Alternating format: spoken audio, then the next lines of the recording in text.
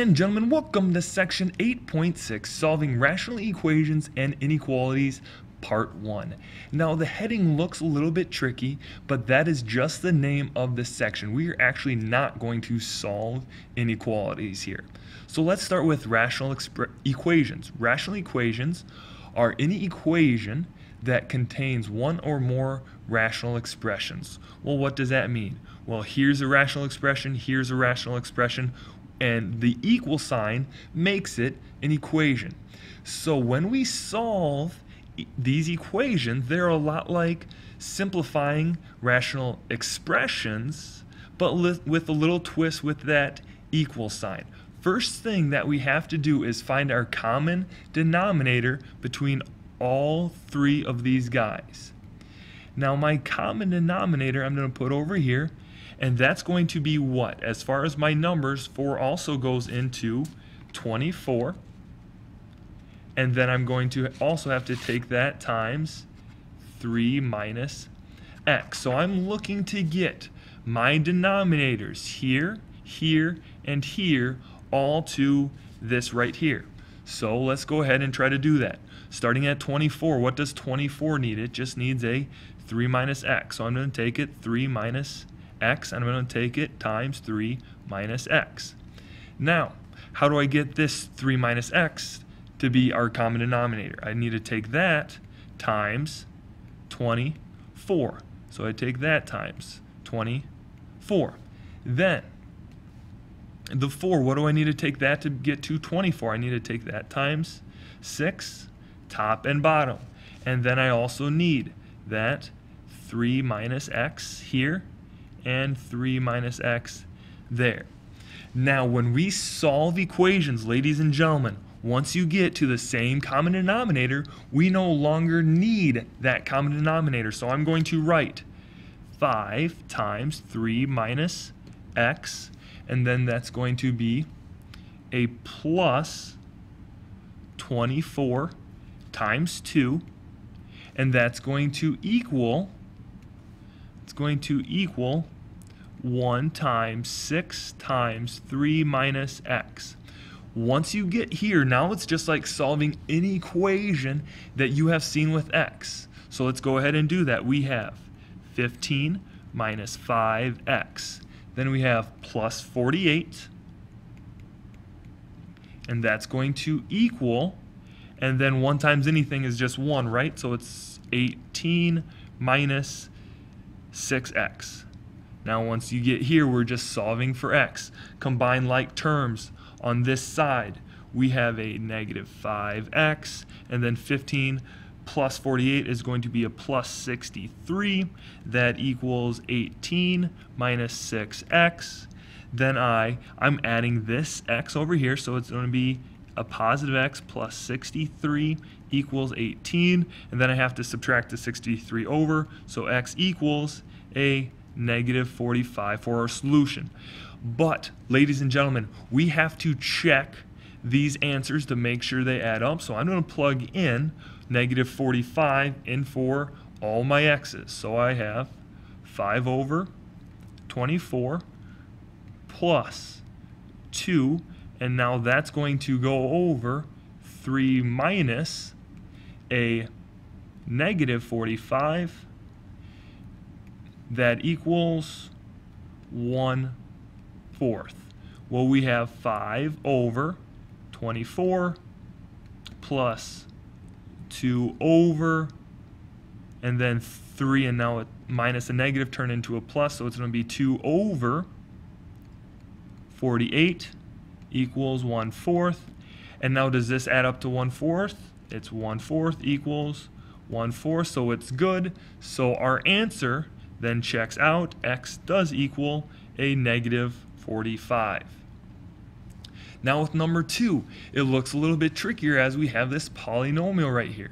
But let's just factor this polynomial, so it's going to be x plus 5 and x plus 3, because 3 and 5 multiply to 15 but add up to 8. So our common denominator is going to be x plus 5 and times x plus 3. So here we go. what do I have to get this denominator? What do I have to take times this denominator to get this? Well, that's going to be x plus 3. So what you do to the bottom, you have to do to the top. Now this is already at my common denominator, and so then we move on to here. What do I need to multiply this to get that? That's going to be x plus 5. So what did I do to the bottom? I have to do to the top. Once we found the same bottom with equations, ladies and gentlemen, we can just bring it down. Here it's going to be 2x and then x plus 3. Or we're just bringing down the top. We're just bringing down the top. Now, be very careful, ladies and gentlemen. This gets a lot of people. With this minus right here, we have to put this guy in parentheses. So it's going to be a minus x squared minus x minus 10. We are putting that in parentheses. That's going to equal now 3 times x plus 5. Once we get to this step, now we can just simplify like you have been doing. So it's 2x times x, which is a 2x squared plus 6x. Now here's the big reason why we put this in parentheses, because it's a negative x squared plus x plus 10. That's going to equal 3x plus 15. We simplify this side to get an x squared plus 7x plus 10. That equals 3x plus 15, bringing everything over to the other side. Now it is x squared plus 4x minus 5. That equals 0. Factor to get x plus 5, x minus 1. That equals 0. Here we come up with x plus 5 equals 0. What else do we have equals 0? X minus 1 equals 0. Finally, ladies and gentlemen, we can say that x equals a negative 5 and an x equals 1. Now, we have to check these. Now, ladies and gentlemen, what we want to do is put in negative 5 in for all your x's, or is there a little bit easier way? We can put this negative 5 in for that x right on the bottom of the fraction. Well, I have negative 5 plus 5. That's going to give me 0. Can I divide by 0? No, you cannot divide by 0. So since we put it on the bottom and got 0, we cannot divide, or we cannot have negative 5 as our solution. Then we look at 1. If we put 1 in, does that give me a number not 0? Yes. If I put 1 in here, not 0, correct, and 1 in here, not 0. So our only answer is now x equals 1. So, ladies and gentlemen, there will be cases where we do not, or we come up with a solution, we check it, and that is not in our solution set. One more. Here we go. Now look at all the bottoms. We need to get all those numbers to a common denominator. First thing we have to do is factor. So I factor. I take out a 3 from here to get n plus 1. Take out a 4 from here to get n minus 1. Take out a 2 from here to get n plus 1.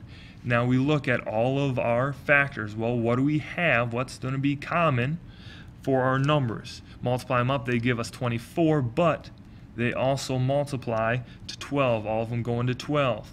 Then our polynomials, we have an n plus 1, and we have an n minus 1. Looking to get all my denominators to this guy right here. Now, what do I need to take times that 3 to get 12? I need to take it times 4. How about, what am I missing from my polynomials? N minus 1. So I need to take this guy times 4 and n minus 1. Moving here, what do I need to take the 4 times to get 12? I need to take that times 3, and then I need an n plus 1 for my polynomial. What you do to the bottom, you have to do to the top. And then here, what do I need to take times 2 to get 12? I need to take it times 6, and then I need an n minus 1. What you do to the bottom, you have to do to the top. So now once we do that, we're ready to go. So once we have the same common denominator, just drop it and worry about the top. We have 7n times 4 and then n minus 1. Again, ladies and gentlemen, be very careful with that minus sign, minus 5 times 3n plus 1, and then that's going to equal 3n times 6, and then n minus 1. Let's simplify everything. We have a 7n, and now I'm going to distribute this 4 first. You can take the 7n times 4, not a big deal, but it's going to be 4n minus 4, and then we have a minus 5 times 3n plus 3, and then finally 3n times 6n minus 6. Let's continue with this. Here, let's distribute everything into those parentheses. It's 28n squared minus 28n. And then in the blue, we have minus 15n minus 15. That equals 18n squared minus 18n. Clean everything up, ladies and gentlemen. We have 28n squared, combining our like terms, minus 43n minus 15. That's going to equal 18n squared minus 18n. Since we have a squared term, we need to get everything to the same side. So I'm going to bring everything over to the left side of the equation. We have 10n squared minus 25n minus 15. That equals 0. Now, we have to factor this. Yes, you want to multiply first term times the last term, but can we factor out anything to make it simpler? Yes, we can. We take out a 5, so we are left with 2n squared minus 5n minus 3. That equals 0. First term times the last term is negative 6, so we need factors of negative 6. That add up to negative 5, so we bring the 2n down and the 2n down. We have a minus 6 and a plus 1. We set it equal to 0. We'll close that 0 off. Take it times 5 up front. Now, we need to take a 2 out, right? Because we brought too many 2's down, so it's 5 times n minus 3 times 2n plus 1 equals 0. Set these guys, we do not care about the 5, we set these guys equal to 0. So it's going to be n minus 3 equals 0. So we have n equals 3. And then we have 2n plus 1 equals 0. Subtract over the 1, 2n equals a negative 1, divide by 2, n equals a negative 1/2.